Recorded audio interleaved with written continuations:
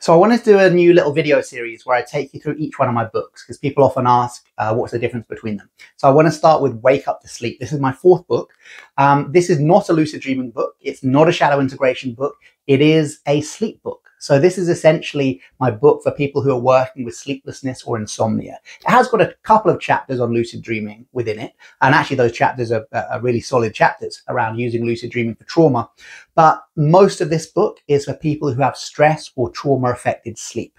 So this is based on the workshops that I've been running for military veterans for the last 7 or 8 years now. And what we found was the techniques that we used to work with military veterans and other highly traumatized populations worked very well for everybody. Partly because most of us, almost all of us, I think, are carrying some sort of trauma, whether we know it or not. So this is not kind of a sleep hygiene book. All of that stuff like, sleep hygiene tips, I don't patronize you with that in this. This is about working with the biological mechanisms of good sleep, and that begins with the nervous system.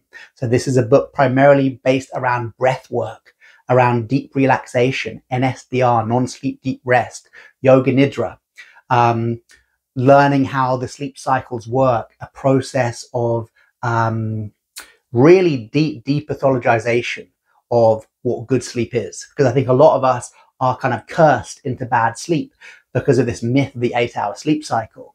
Now, when you spend as much time as I have working with highly traumatized populations who are averaging 3 to 4 hours sleep a night, max, telling people to get 8 or 9 hours sleep a night is unhelpful and unrealistic.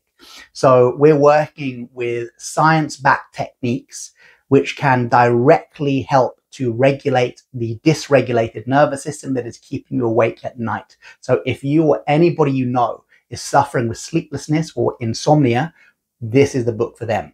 There will be a lot of stuff in here that most people have not looked at yet. It is uncommon practices for insomnia rather than the standard common kind of sleep hygiene techniques. Basically, sleep hygiene is fine, right? But it's like changing the outer world to try and get perfect sleep.